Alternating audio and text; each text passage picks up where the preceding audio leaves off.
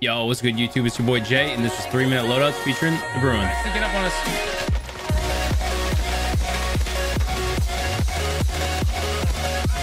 And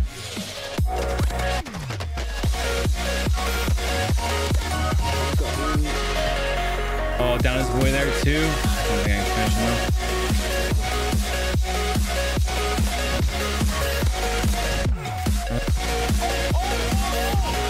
Kill the car, kill the car.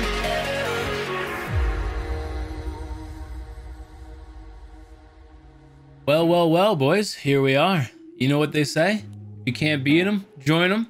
Since the ground nerf, the Bruen has pretty quickly become the most hated gun in Warzone. Just about everybody and their grandma is running this thing right now, and it absolutely beams. So now you, like the rest of us, have become tired of dying to the Bruen, and have come to Dr. J to get you set up on the path to glory. And that I will, my friends. So we'll get started with the muzzle. Monolithic suppressor, guys. You know this. It's just about every single gun. The damage range, you can't give it up. We're not getting it out of any of these others.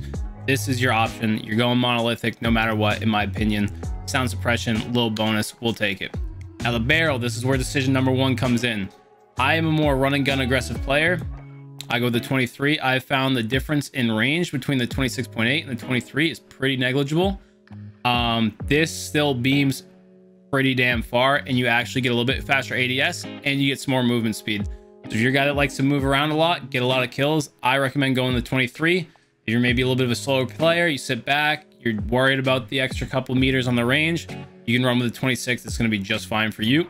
Heading over to the laser, guys. For me, rocking the tac laser on this, we just want to pick up a little bit more ADS speed. We're also going to get some aiming stability, aim locking settings that we'll take. Now for the optic, guys, we're going to be rocking the VLK 3.0 scope. The main reason we're doing this is it's giving us a little bit of a range boost that we lost going down to the 23 barrel from the 26.8. It also gives us a little bit of extra recoil control. Again, something that we lose from switching barrels. This scope is an absolute beam. 100% recommend running this. Now heading over to the last attachment, guys, the ammunition, 60 round mags. This is a must. There's no exceptions. You have got to run this. You cannot run the 200 or the default. The 60 round mags, we're gonna get ADS speed, sprint to fire speed, movement speed, three huge things in Warzone especially. And then the detachable magazine, I think it's about a 2.5 second decrease in your reload time. This is a must have, guys. Absolute must.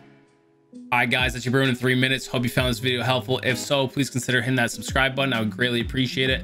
Also, let me know down in the comments below what gun you guys want to see next on 3-minute loadouts. And finally, you guys can catch me streaming on twitch.tv/jlovetv every single night, 9 p.m. Eastern. All right, one love, peace.